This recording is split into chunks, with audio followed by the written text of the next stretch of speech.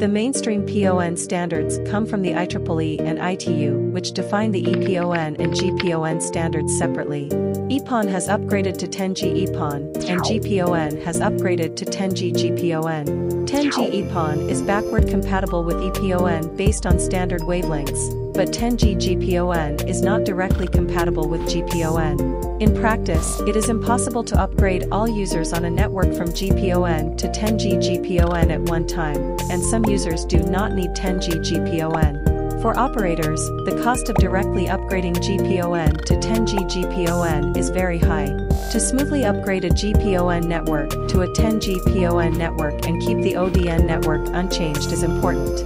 To smoothly upgrade existing network, a multiplexer/demultiplexer WDM1R needs to be added at the CO to merge the two standards so that both GPON signals and 10G PON signals can coexist on the same ODN network. That is the coexistence element.